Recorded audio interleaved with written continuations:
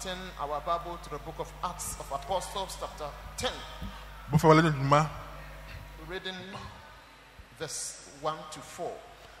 Shall we hear the word of the Lord? There was a certain man in Caesarea called Cornelius, a centurion of the band called Italian Band.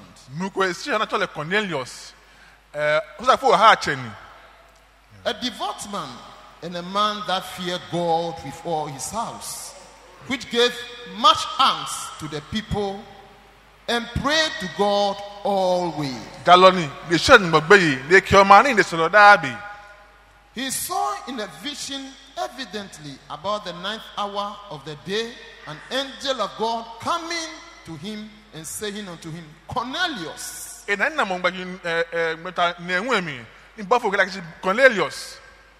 When he looked on him, he was afraid and said, What is it, Lord?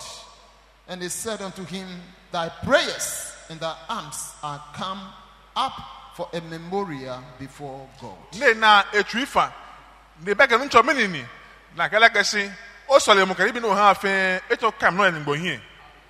May the Lord bless the reading and the hearing of his word. Please be seated. Amen. Amen. So Cornelius was a devout man. One that feared God with all his house. The whole house feared God. Meaning the whole house do things that pleases the Lord. He has his own house under subjection. They obey and they follow the instructions of the Lord. You know, like Abraham had that testimony before the Lord. That God said, I know him that he will command his household to follow after my statutes and my commandments. God is also talking about a centurion, a Roman, a Gentile like you and me. He's a devout man.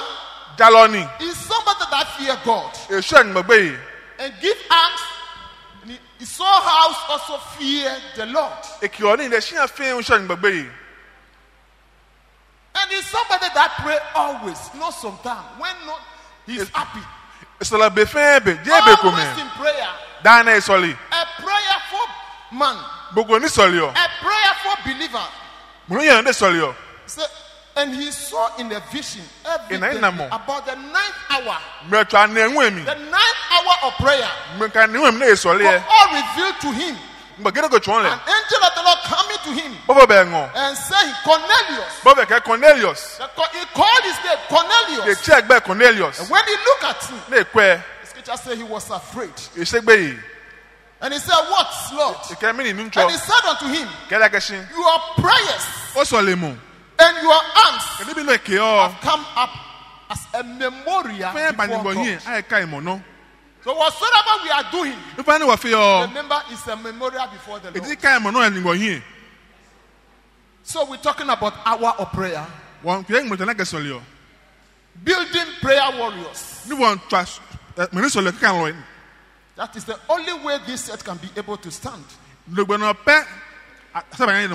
is the only way we can be able to see signs and wonders and miracles in our midst. So please, let's now go into the hours of prayer now. Hours of prayer before we come.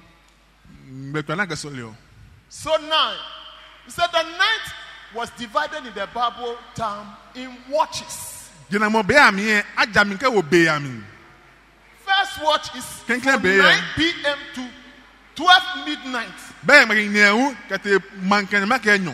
So in Israel those days, these are watch hours. That people are on their knees crying unto the Lord. The second watch is from midnight, 12 midnight to 3 a.m. Then the third watch is from 3 a.m. to 6 a.m.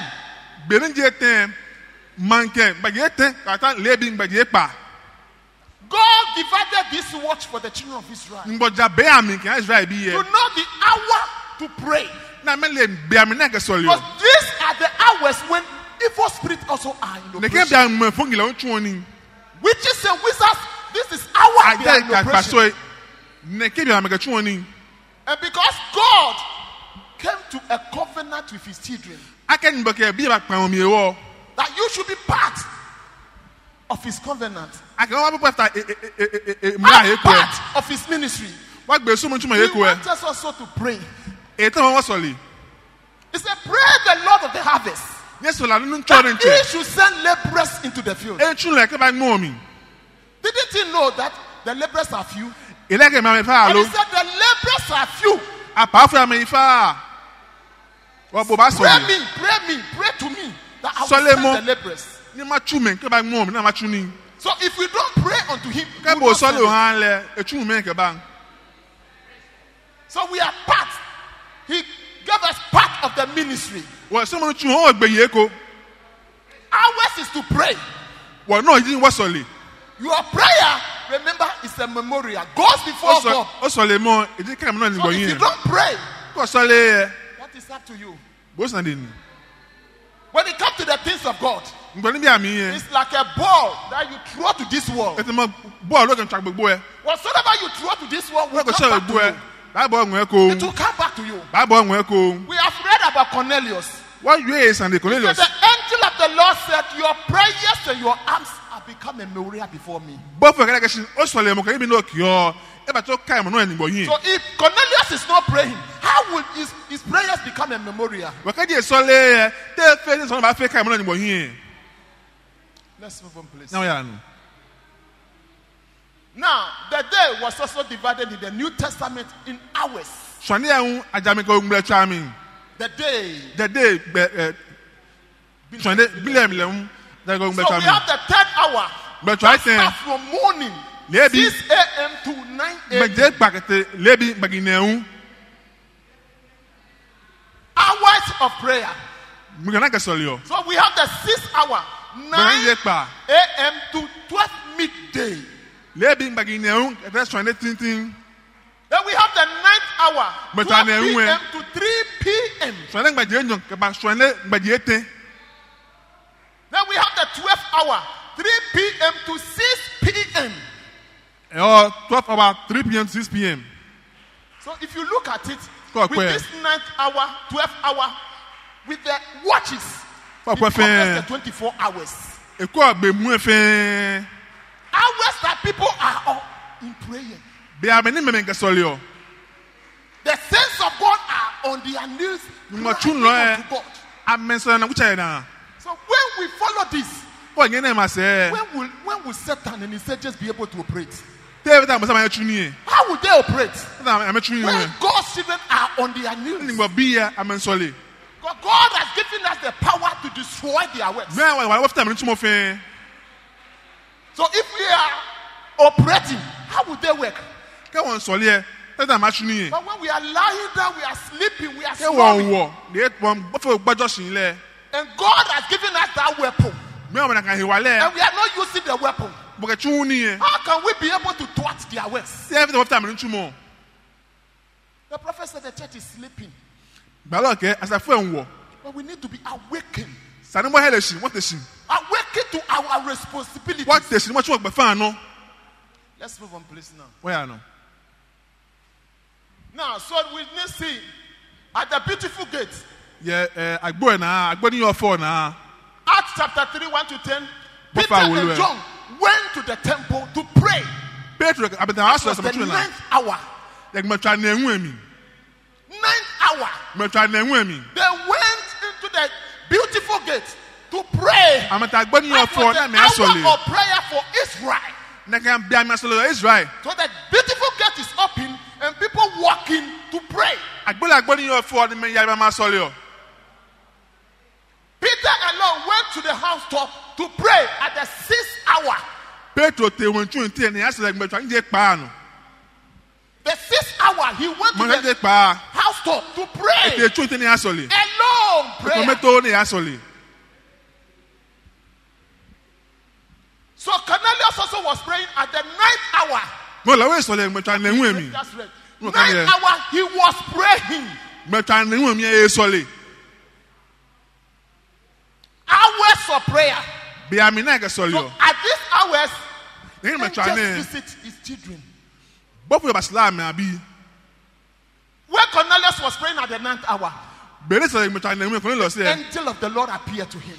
When When Peter was praying at the 6th hour, the angel of the Lord appeared to him. When they were going to the beautiful gate, the angel of the Lord was there to bring that important man back to life again. It is the presence of the Lord that bring healing and that bring miracles. Hours of prayer. If you don't pray, nothing will happen. The prophet taught us this, but we are not using it. Hours of prayer. He knew what goes on in the realms of the spirit. A lot of us are ignorant about those things. Powers of darkness that operate. What we need to do to be able to combat their works. When we are not doing it, we can't see God. We want to see the miracles, but we can't see it. Because what? We are not doing what God's. Let's move on, please, now. So now, there is a terror by night. What time today? They start from 9 p.m. to 12 midnight. The terror. So the arrow that fly by day starts from 9 a.m. to 12 noon. Arrow. They shoot it. Pestilence that walketh in darkness from 12 midnight to 3 a.m. So we went to sleep. And before we realized that they said corona has affected the whole world. That was from 12 midnight to 3 o'clock. Agents of Satan. That has been commissioned to bring sicknesses. Bring diseases. They were able to fulfill their mission from 12 midnight to 3 a.m.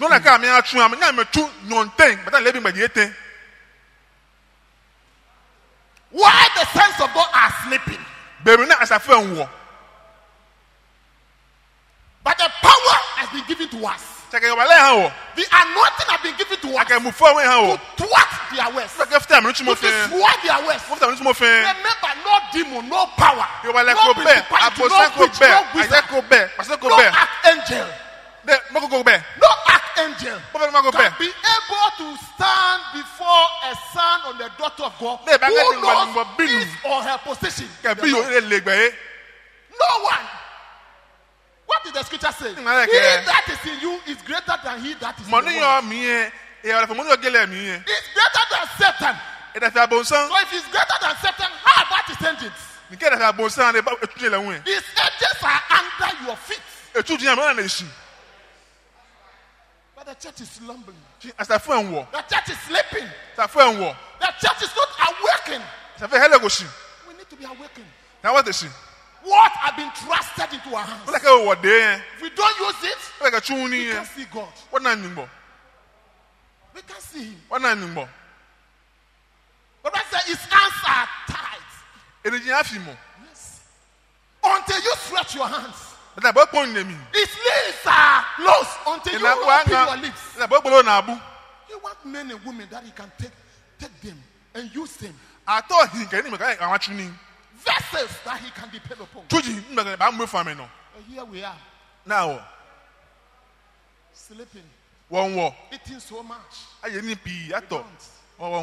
Disruption that waited at new day. Start from 12 noon to 3 p.m. They destroy. Destroy you. After my heart. Oh, take it to hospital before they leave hospital. disruption. Aftable. These are words of demons. Abonsano chumone. Powers of darkness. Mufana chumone. Principalities and powers. Powers that you operate. And the bride of Christ is to be praying at that hour. Their words will be thwarted. But if you don't pray, and their words are being manifested in our midst. Remember, we need not to blame God. We need to blame ourselves. Because He has already given us the power. But we are not using it. Let's move on, please. So now, Abraham talk about visions. What are visions? He said, now these handkerchiefs. He's talking about handkerchiefs that they send. They send them every week, everywhere, all over the world. So is anyone that needs any of them? He said you should write to Jefferson. We'll send it to them. He said we got a prayer band around the world. Why did the prophet allow prayer band around the whole world? He said where I have been. We're looking on the globe today. And it's just a very few spots that the Lord hasn't permitted me to preach that gospel in the world. And then there we form a prayer band. A prayer band.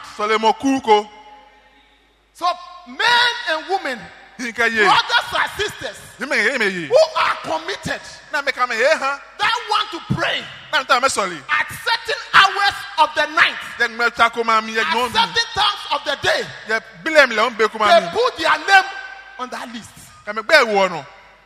I want to be part of that band. So their name is taken to Abraham Tabernacle. So Abraham know that these people in Ghana at 1 o'clock they will wake up and pray. These people in India at 3 a.m. they will wake up to pray. These people in Chicago, by 3 o'clock in the afternoon, they will be praying. All over the world. Before the gift that God gave him. Before the gift that God gave him. Look at what he does. Hurrying around people to be able to pray. We don't have the gift. And yes, still. We don't have Lord people to pray. How can we see God then? He said that people get up at 1 o'clock, 2 o'clock, 3 o'clock in the morning. The word around, according to the 3rd, 6th, and the 9th hour, the 9th, 12 o'clock, 3 o'clock in the afternoon. Hours of prayer. Hours when demons and evil spirits are in operation. If you are not inclined the rest of the spirit, you don't know these things. But demons are operating. Demons are working. But I say whether you like it or not. As you see yourself real, demons are also real. And God is also real. You need to be awakened. And everybody with one universal prayer, praying for one another. It says something got to happen. There is millions of them. Millions of people. This is what the prophet is saying. And then they said 2,000 people. Millions of people praying. And here we are. He said we want to see the miracles. And no prayer. It's never possible. Peter has his own hour of prayer. Hour of prayer. 6 hours he was alone at the roof of prayer. 9 hours he was going to the temple to pray. A consecrated life. Prayed up every hour of his life. That's why miracle can be seen in his life. That's why he can be a vessel for the master to be used. So Brother said, if demons have to obey you, they know. They know if they have to obey you or they know not to obey you. But the prophet said, it is not how loud you pray. They're shouting. No. Or how you jump. No.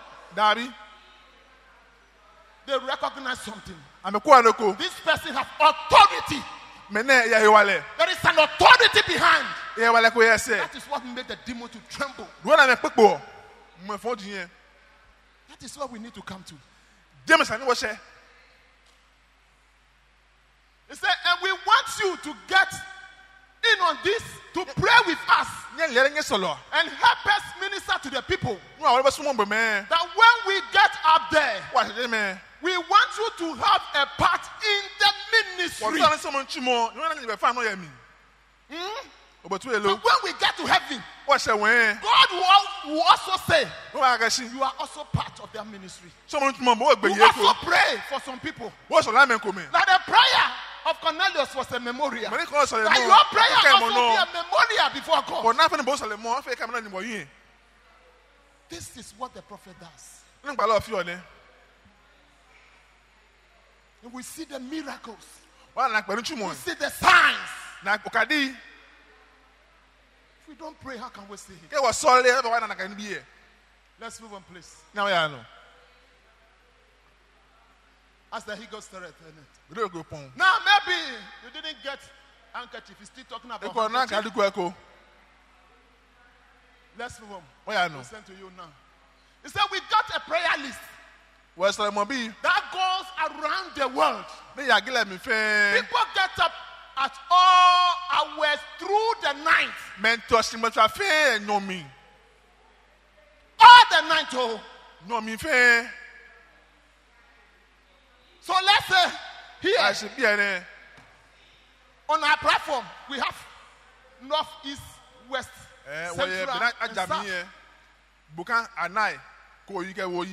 All the night. Let's say if north wake up at 11 o'clock. South wake up at 12. East will wake up at 1.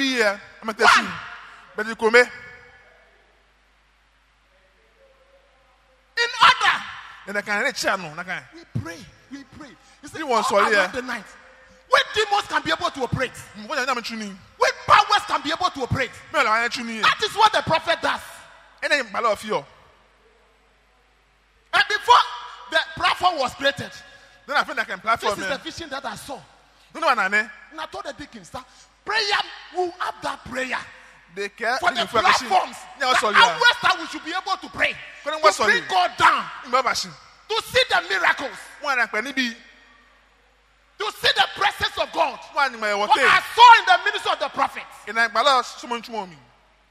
the sources of the ministry, prayer. Dedicated men and women, brothers and sisters, that consecrated themselves.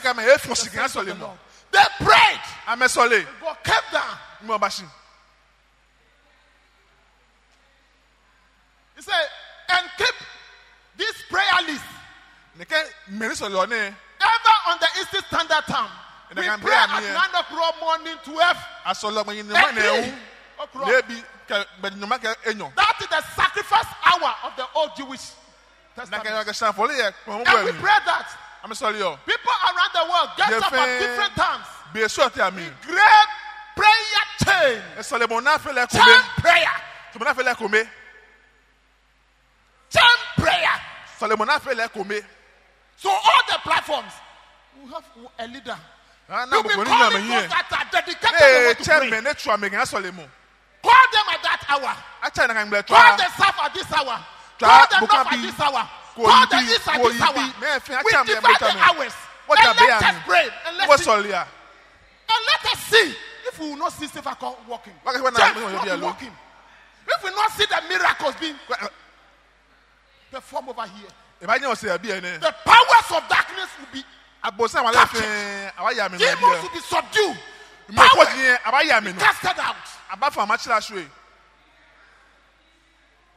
That is what we need here. That is what the prophet does. Great signs and wonders follow his ministry. And then